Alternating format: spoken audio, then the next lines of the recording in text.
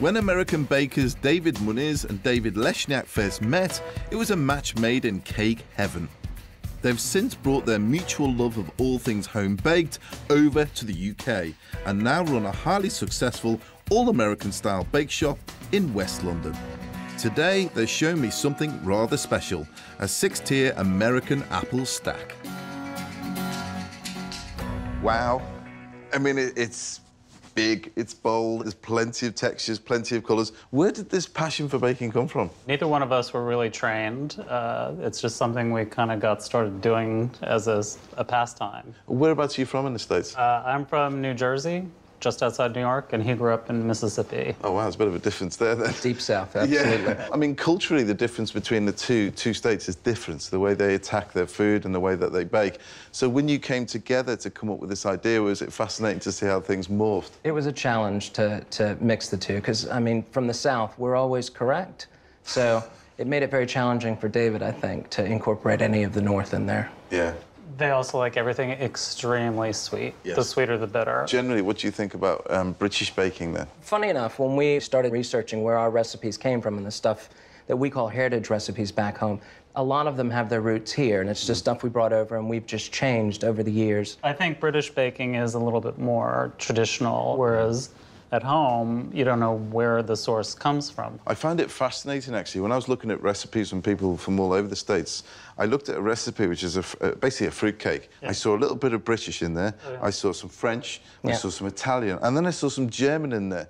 So, again, that's what America is. It's the hodgepodge. It's the melting pot of cultures and recipes. Yeah. And you've come up with something that is unique. I think it's all fascinating. Now, I believe you're gonna bake an apple cake.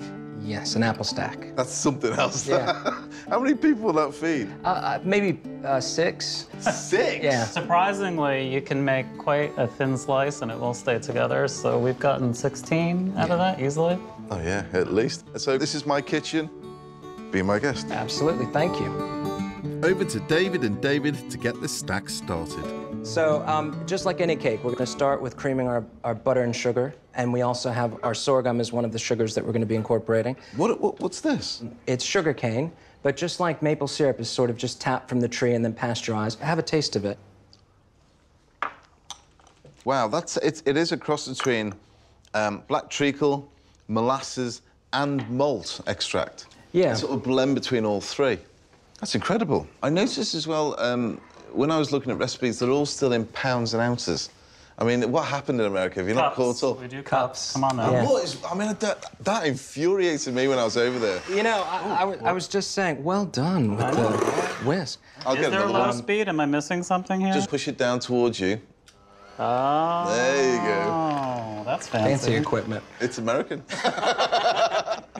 What were we saying? I mean, in pounds and ounces and cups, I mean, it infuriates me. Why can't you just go, you know, grams, kilos, and litres? We tried. I'm a child of that time when they tried to switch over, and it just didn't work. It didn't stick.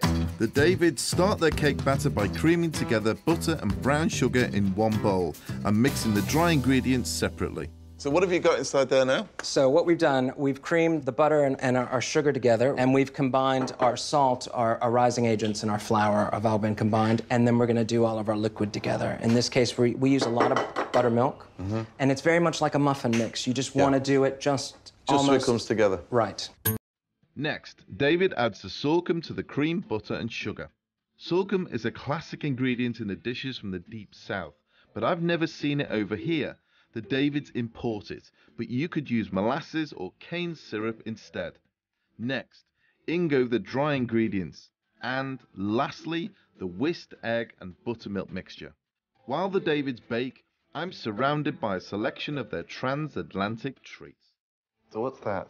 That's what we call our Snickers bar. So it's made with peanut butter in the batter, chocolate chips, and peanuts, and then we make a caramel and sprinkle it with American salted peanuts. I thought it'd be sweeter. I mean, I've had a lot of sweet stuff, to be honest. But I like that. That's delicious. While David fills the cake tins, I'm still filling my face. What's this one? That's what we call a fudge bar. So it's an oatmeal crust, top and bottom, a chocolate fudge, and then it has Smarties in it. So, I think it shuts me up. Have another bite then. Enjoy. May all your whoopies collapse. The 6 separate cake layers are baked at 175 degrees for 10 to 12 minutes. While I quality test a whoopie pie, David assembles the apple stack with layers of homemade apple butter. Fruit butters are sweet pastes and can be made from virtually any fruit.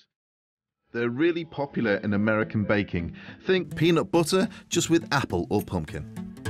Would you serve it normally as 6 stack, or is that just something you decided to do? No, normally, classically, it's served as a 6-stack. I'm looking forward to try that in a bit. Now, thank you very much for bringing all this amazing baking ware to here. I mean, I love that, by the way. Great whoopie pie. Thank you. Thank you. Fantastic. Thanks Love the colour. After seeing David and David rustle up their all-American apple stack, I want to give them a true taste of Britain. So I'll be back later with a traditional savoury treat. Oh, it smells fantastic. It's a lamb and potato suet pudding.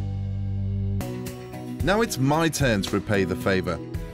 With something traditionally British, a steamed pudding. I'm going to make a British pudding with a heritage that stretches back to the beginning of the 17th century, if not earlier.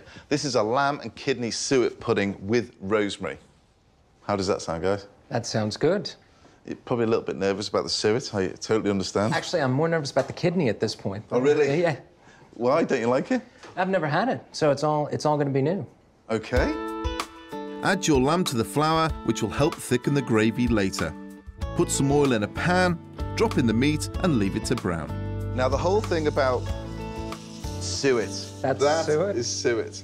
It's the fat from mutton or beef. It's the part that's around attached to all the waste organs. Going back 500 years, when the peasants had animals, they didn't want to waste anything. So they used to use the fat to render down the food. What happens is it seals, so it stops the juices from coming out because it's the fat itself. Okay. So we grate it down into something like that and dry it out.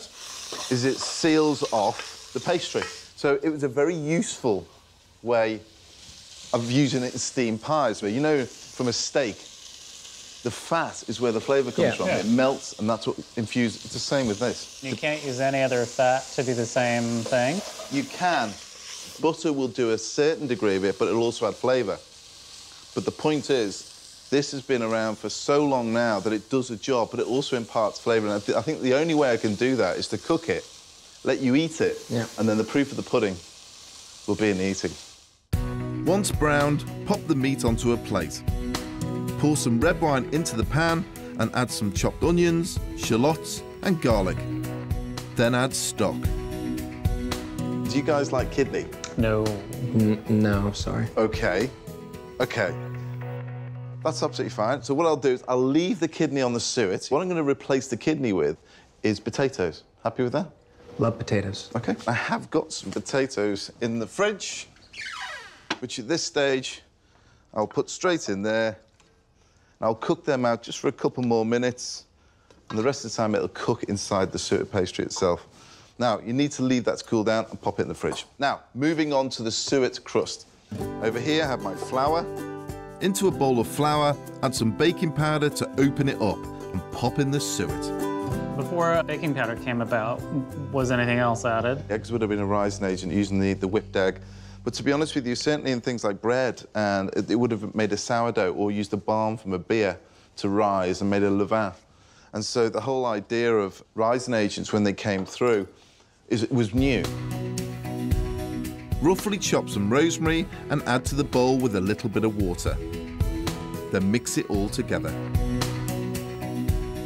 OK, there's your basic suet crust pastry. So I'm just going to work this together just to form a smoother dough. Rip a piece off. That one's going to be for the lid. Now, this is going to be the lining for this. This is the pot. Again, quite a traditional thing, actually. It's been rubbed with fat. Roll out your pastry, making sure it's thick enough to hold that rich, luxurious filling, and drop it inside the bowl. So I've worked it enough just to be able to line the inside. Now what we need to do is get our filling out, which I've got some in the fridge. It's been cooled. Pop all the mixture into the pudding. Oh, it smells fantastic. All those lovely juices. I'm just going to put a little disc onto the top. it look good so far, guys? Is it worrying you too much? It looks great so far. Tuck that in. How many will that serve? Probably serve a good 4. Because of the growth, it's got the baking powder in. This will grow slightly in balloon as it steams. So we put a slight pleat in it, and that goes over the top to allow for that extra bit of growth. Tie some string around the rim of the bowl and across the top to act as a handle. The whole thing goes into a pan with water underneath, and you need to steam this for about 2 hours. Let's go over here and look at this one. This one has been steaming for 2 hours. Let's lift it out. Reminds me of Christmas puddings, done exactly the same way. Oh, wow. And there you have it. That's more color than I thought, given what you were saying. It's brought on some colour. Let's see if this guy will come out. Are you nervous? Yes. Oh. Oh, wow. Wow. There you go. Wow. Wow, fantastic. I was a little bit nervous then, but it's all come out in one piece, and it's a lamb and potato suet pudding.